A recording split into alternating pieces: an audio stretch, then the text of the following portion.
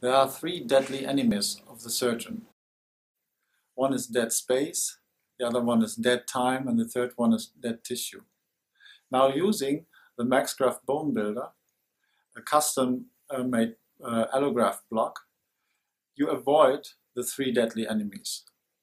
You avoid dead time because you don't spend time shaping and forming the allograft block.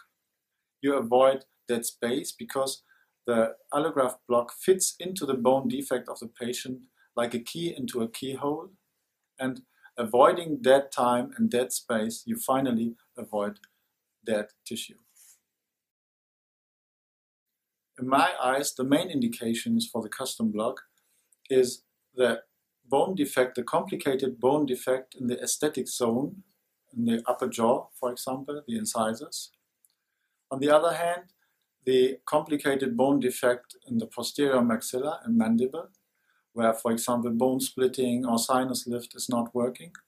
And the third big indication are those patients where all the other operation procedures or augmentation procedures failed. There's one advice I would like to give people using a custom block.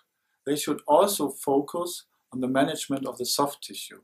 It is easy to operate with an allograft custom block. It's easy to insert it and to put a screw in it, but it's difficult, of course, to manage the soft tissue because the operation situs has to be closed. And that's why I advise also to focus on the management of soft tissue, because there the decision will be made whether your operation was successful or not.